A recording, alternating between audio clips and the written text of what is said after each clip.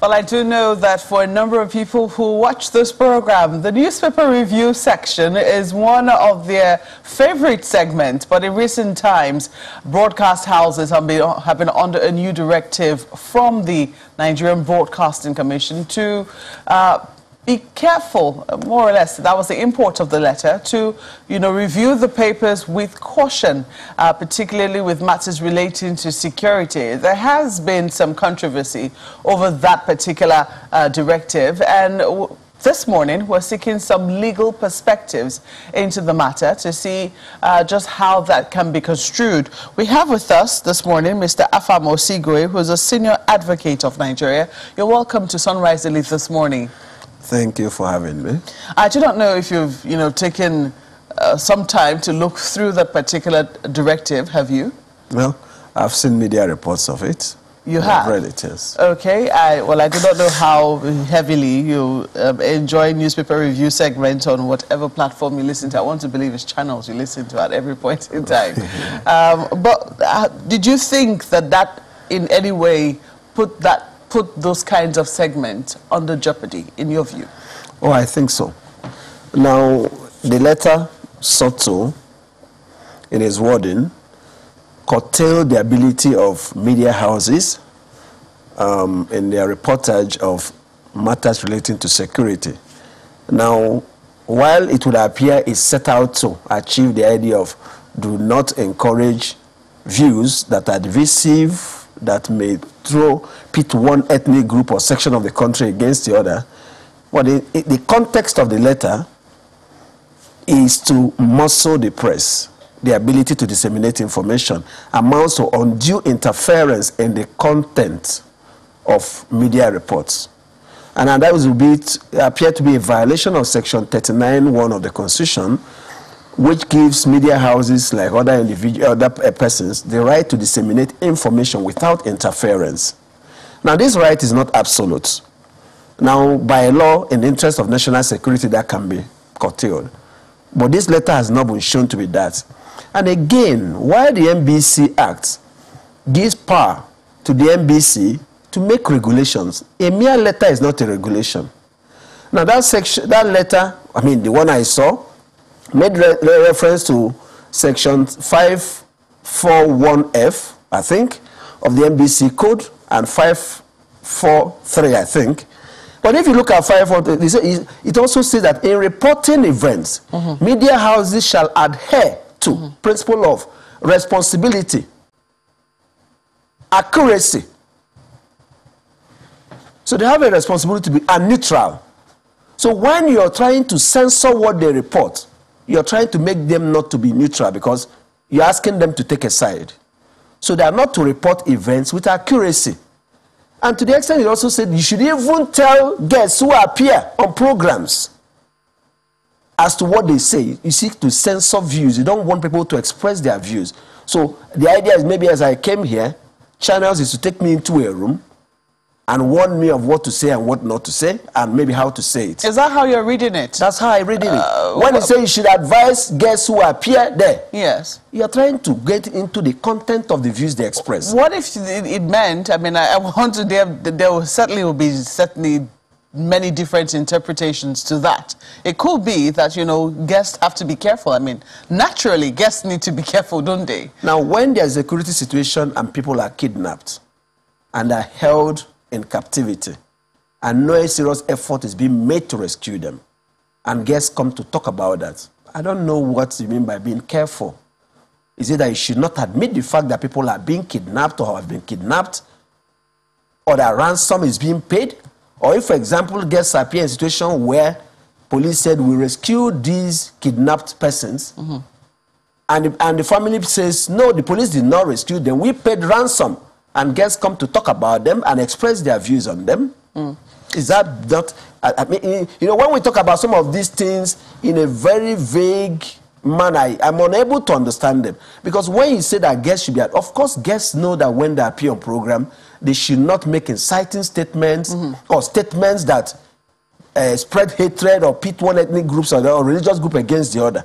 So some guests know that. I mean, and most guests know that. But sometimes people could become emotional. Isn't that correct? I mean, I'm sure that you've listened to a few guests and sometimes you say... Well, human beings, people could get emotional. Indeed. It depends on how... I mean, if you come from a community where people are being kidnapped, or you've escaped kidnap and you report to police and nothing is being done, and that's a subject matter for discussion, and you get emotional, there's nothing wrong with that. So being emotional is not a justification. And a mere letter is not a regulation. We'll come to that shortly as to, you know, what power a letter carries. However, what I would like to take is some parts of this. It says some of the topics also have ethnological coating, thereby pitching one section of the country against the other and leaving Nigerians in daily hysteria. Now, naturally, broadcast houses are able to do their own news reports. I mean, this is not saying anything about the news reports that broadcast houses are doing. This directive pertains strictly to newspapers and how the stories in the dailies are reported. I don't know if you see a distinction there. You know the problem I have? Yes. So we suggest that the newspapers can write it, but the broadcast houses cannot talk about them. So they should be in public space. You're trying to regulate in what form they get into the public space. So if the if the newspapers can write about them without anybody to go into court or saying anything that it is wrong for you to write about them, then it beats me silly why the media broadcast organizations cannot also talk about them. Whichever way you look at them, the information is out there in the public space. They are available online. So why is somebody worried that the TV stations and the radio houses also want to bring this further to the public domain? Maybe it's for the same reason why the TV houses and radio houses were regulated in the first place. Well, you see, at the end of the day, whether regulated in the first place or not, they deal with the right to receive and impart knowledge, which Section 39 of the Constitution has protected. If there are infractions, we talk about that. But when we keep being touchy about what people can say, we keep trying to narrow the space of what people can talk about. That's my worry. Maybe you may think there's nothing wrong with it, which I doubt. But there's the people who are talking about, they move to amend the NBC code, the press, whatever law, and we keep moving. And it seems that the direction is, you shouldn't talk. We should be able to restrict the ability to impart knowledge and then discuss public distance. In the situation where we are in, we must have discussions. We must be able to face ourselves and tell ourselves the truth. And I don't think that the way the NBC is moving is the best way. It's only in Nigeria that I see that maybe a director in a company that owns a license to a radio station has an infraction on air. You shut down the radio station. An infraction by an individual. In an organization that employs so many people, no hearing done, you simply take the report and then you issue a release. You ban it, you shut it down. You impose fines, even where there is doubtful statutory authority for the position of the fine. Because I know Section 12 of the Interpretation Act has said if you have power to make regulation, you can make regulation, but impose a fine of 100 naira or 6 months imprisonment. It also presupposes some kind of trial, fair hearing. None of these things are being done. Maybe if it doesn't worry many people, it worries me. So I'm wondering now, you've spoken about the letter not being regulation. No, it's not. What do you think should have happened? Now, the power given to the NBC to control and regulate the media gives the power to make regulation when you read it side by side with the Interpretation Act. So the NBC has made, with the approval of the minister, the NBC code. If the NBC feels, the commission feels that there is need to amend the code to provide for certain situations that are not hitherto provided for, you should amend that code, because some of the infractions they may carry the imposition of a fine or a prison term upon conviction by a court. And because people's rights and liberty may be affected, you cannot by a mere letter create an offense or create a law. Because regulation is a subsidiary legislation. It's a type of law. So it has to pass through that process of lawmaking as stipulated in the law. So the NBC makes it, the minister approves it. So upon approval by the minister, it becomes law. So a letter does not qualify as a regulation. So, is this really a regulation? Isn't this just a letter of warning? I mean... Warning. Let me read them. I'm trying to see if I can get the heading. Newspaper review and current affairs programs. A need for caution. Yes. That's Read what the it entire is. gamut of the letter. It seems to impose restrictions. Yes, it started out as a caution. And then what is this caution? If also, I agree with some sentences in that letter that the media should not glamorize terrorism, crime, and some other things. There have been questions on that. I know media house, but then again, there's a thin line between what is glamorizing that. So when for example, there is insurgency, even Western media seek to interview those who are carrying on those acts of terrorism, maybe to find out their motive. Maybe in our own climate, we think that's a bad thing for the press to do. But you cannot genuinely engage with an opponent, especially one that you hardly see or hear from, if you don't find out what motivates them, what drives them, what plans do they have in mind. And even the social media has also made it easy for them to even put these things out there. So you can't continue to pretend these things are not there. And they are happening. I heard this morning many states are cancelling the Salah celebration. Because of COVID. Well, we say COVID, but we also carry it because of insecurity. We don't have to pretend Abuja is not cancelling it because of COVID. And the wave, if the Delta strain is here, it's here. So the point is this: we have challenges we should face as a nation, and we should be able to engage ourselves in meaningful discussions. In meaningful discussions. No doubt there's a role the media can play in helping government to fight the deepening insecurity, in creating public awareness. But the move will not be towards maybe taking out what maybe the NBC consider to be unpleasant aspects of the news.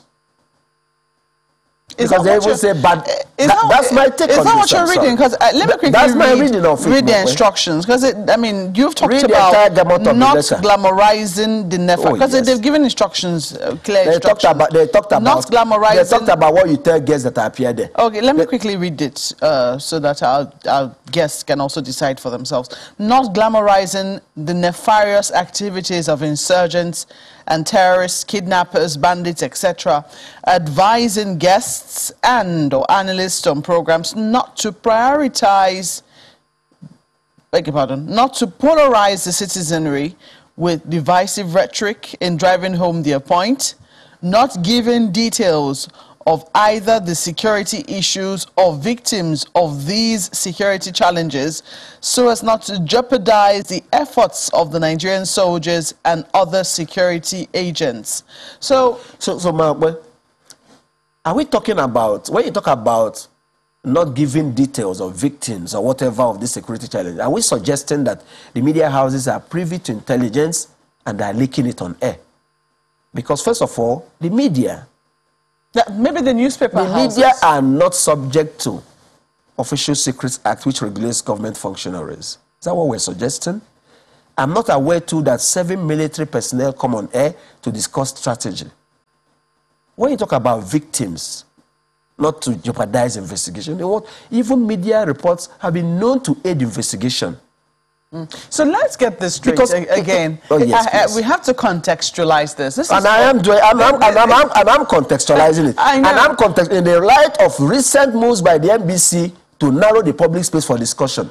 You cannot pretend that this letter exists in isolation of all these myriad of these events. So that is another kettle of fish. It cannot be a kettle. They are in the same basket. They are all in the same basket, indeed. But if I were to segment them, with regards to this particular letter, it is within the context of reviewing the newspapers and the front pages. So I'm wondering, I don't know how possible it is, and I don't know how much detail can be on the front page as to something that could jeopardize the efforts of security agencies. But so do we take example the banner headline on the Vanguard there?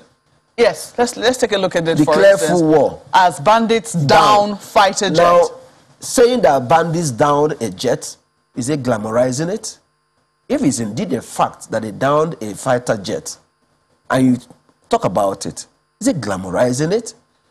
if a pilot escaped successfully, yes, and was rescued by people, is it glamorizing crime? Glamorizing it would be, in my opinion, where the media seems to become the mouthpiece and help to advocate group for a terrorist organization. Have you seen that anywhere? I mean, I haven't. On some of the front pages. And I haven't. Perhaps. And I haven't. And that's what beats me silly. I haven't seen it. But then, you know, some people will argue that they are the NBC. They have responsibility to listen to all broadcast stations. Oh, so, yes, they do. And we cannot say that. I cannot sit here now and say I have listened to every single broadcast house in Nigeria. I cannot have done that. So maybe they have a perspective that we are not seeing. Is it possible? No, it's not possible, because what they see and others can't see must be something strange. Because whenever they penalize a media outfit for an infraction, alleged infraction, it's publicized. And I can't remember NBC ever, to the best of my knowledge, penalizing a media outfit for glamorizing terrorism. And I don't think any responsible media organization would do that. Especially through the front pages. I mean, yes, again, and I have to bring it back to the front also pages. the editorial board of a newspaper will publish something that glamorizes such things. But there have been so many views expressed in the public space, which I also thought NBC and the security agencies will be involved, where people threaten people from other ethnic groups or make inflammatory statements. If that's what we're talking about. I don't know that in some media houses, and we do it here too, sometimes you'll have an analyst, a guest analyst. Oftentimes the newspaper editors whom we invite to, you know, speak to the front pages, speak about what we see on the front pages and provide context to some of the headlines. And I'm just wondering, perhaps it could be maybe in the analysis of that, that maybe this directive has come up. I do not know if it's just from reading what is on the front page. And usually, if you have to review the papers, you're usually restricted to sticking with the front pages. You're not allowed to go into the papers. So there will be questions as to maybe it is in the process of analyzing, because there's a mention of guests here. In your mind, I don't know if you've listened to radio stations, maybe you've listened to television houses who, you know, in the process of reviewing what's on the front pages, perhaps the guests or an analyst have delved a little too much into what could be considered too much detail, you know, that could jeopardize the efforts of security agents. What are your thoughts on that? You know that the truth, I mean, the self-evident, the newspaper review is more interesting with the context provided by analysts who are invited in-house. So, and people should be able to express their views. And if in the course of expressing views, lines are crossed, offenses are committed, there are relevant laws to take care of that. And if there are inflammatory statements, my understanding too, live broadcasts are supposed to be a few seconds slow, so that if certain things get out of hand, the organization can pause it or do something about it. I don't know whether that operates in there, but I know in many countries it's supposed to be a few seconds slower than the guest speaks on air. And the context, I seem to think that in some situations as a nation, we have refused to sit down to discuss the bitter reality, the bitter truth about some of the challenges we face. And we have refused to remove some ethno-religious sentiments, to address them and call a spade a spade. And you can't wish away these issues by narrowing the space for discussing them. No, you cannot. And I keep saying it. Some of the challenges we have faced is because of our refusal to tackle these issues. And in some cases, thinking that hitting it, swatting it, like the way you want to swat a fly, or hitting it with a sledgehammer, will solve that problem. It never does, and it never will. You've talked about a larger context, and maybe that's the reason why this has been received with some questions, why this particular letter has... You know, I will not, by my training as a lawyer, I mean, I don't speculate. And so when the discussion goes into maybe, in law will say that even the devil himself knows not the intention of man. I will not be able to wander into the mind of the authors of this letter to try to decipher what motivated them in writing this letter. Indeed, I will be pretending to have powers which I will never have. So if there were such situations, I thought the NBC would have written to the affected media organizations and said, this is your program, this happened, and this is your program, this happened. This is a blanket letter to all media houses. And even if, for a moment, I'm to embark on the speculation with you by wanting to agree that maybe it is because it may have happened, right? Not all media houses may have done that. May have done that. But you have suggested that we segment. And whether we segment or not, contextually, in the light of recent events, in the light of NBC seeking to transmit into a monster that prevents public discourse of certain issues, I cannot pretend that this can be taken in isolation. Taking it in isolation will be playing the ostrich. That larger context is what I wanted us to delve into. The larger context, because in recent times, you know, we have seen just last week, Monday, newspaper houses, you know, had a protest on their front pages. They talked about information blackout, especially because there are attempts to amend the NBC code and also the MPC Act as well. No, NBC Act and also the MPC Act. Yeah, so there have been, and they say that the amendments that are proposed, you know, have the ability to stifle information, and that's part of the larger context in which we're speaking. The Nigerian Union of Journalists in recent times also released a list of infractions, you know, committed against journalists, and how difficult it's becoming to continue to be a journalist in our current climate. Now, if this is the larger context in which we're dealing with, and we're also dealing with the larger context of security, declining security, it will seem, at least going by what we see in the news on a daily, how would you suggest that, you know, regulators deal with those that they regulate within this context? You know, if we keep talking about the regulators, it would appear as if the moment you regulate the media, you have solved the problem. How about the government dealing with the real issues first? People are kidnapped. There are no emergency numbers for people to call. The security agencies have not established numbers to assist people in tackling some of the issues. How do you report? How do you coordinate with security agencies where your people have been kidnapped? I thought these are some of the challenges the government for the moment should worry about. How do you gather intelligence? How do you engage the communities in tackling some of these challenges? Tens or hundreds of people are kidnapped and driven for miles, and there's no information to security agencies. People don't know how to contact them. There was a regulation that people should link their SIM to their SIM, presumably to help fight insurgency. People complain that if kidnappers demand for ransom freely using telephone lines, and the security agencies do not seem to have utilized that to get these individuals. I thought these should be the low-hanging fruits, the things the government should focus attention on putting in place.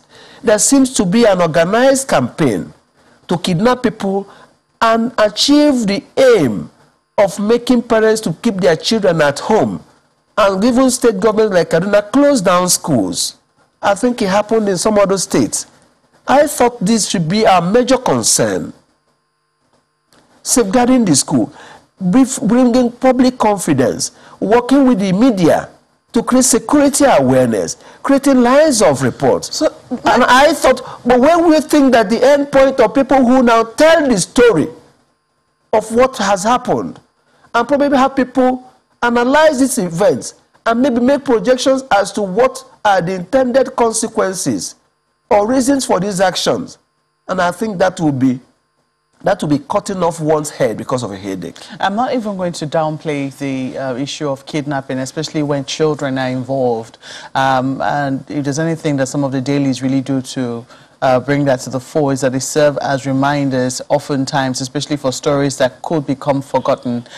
Take a look at the Bethel students, for instance. Almost on a daily, you see an update on as to what the parents are trying to do to bring back their children. The children who were kidnapped, the pupils who were kidnapped from an Islamia school in Niger State have still not returned to their families. And we're talking about children here, some of them mere babes, you know, kidnapped in that school. We have not heard news that they have returned, even though we keep hearing updates of what the state government is doing. You know, every now and again they have commissioned some vigilante group to go and look for the children. Now there is a hanging, death by hanging, if you kidnap and things of the sort. No one can downplay some of these things. But do you think that, I mean, I'm bringing this to the fore now in terms of what journalists should be able to do. Looking at this, the NBC talks about how, you know, the broadcaster has to be a peace agent by adhering to the principle of responsibility, accuracy, and neutrality. You know, I don't know how you think that, you know, a broadcaster can manage this, because there are parents who are definitely aggrieved. And of course, the security agents, if you ask them, will say that they're doing something about it. In this instance, when you are to weigh the grievance that parents feel, for instance, that their children have been with bandits and kidnappers for weeks, going to weeks now, and you balance that with what security agencies say they're doing, you know, not to dismiss their efforts. It's just that people oftentimes appreciate the results more. How do you think that a broadcaster can really balance this? I'm just wondering what your thoughts are on that. You see, every broadcast organization has a responsibility to report facts as they are. So if students of the Islamia school in Niger State are kidnapped and are still in captivity, it will be irresponsible of a media organization to pretend or to claim that they have been released when they have not been released. It will be failing to adhere to its duty to report with responsibility and accuracy and neutrality. Because if somebody maybe tries to peddle the propaganda they've been released, and the media organization, knowing that they've not been released, spins that story, it is no longer being accurate, it's no longer being neutral, it's no longer being responsible. So reporting facts, and also interviewing parents who are grieved, who are distressed, who have had to sell houses, who can't sleep, to bring their views as to the suffering they are going through. That's not failing in a duty to promote peace. Because ensuring that justice is done to these people by government and security agencies working to ensure that their children or wards are rescued or brought home is what brings about peace. So in your opinion, do you think that a little more clarity is needed for this letter as we wrap up now? A little more clarity? I thought that's one letter that should have been better written. The media organizations know this.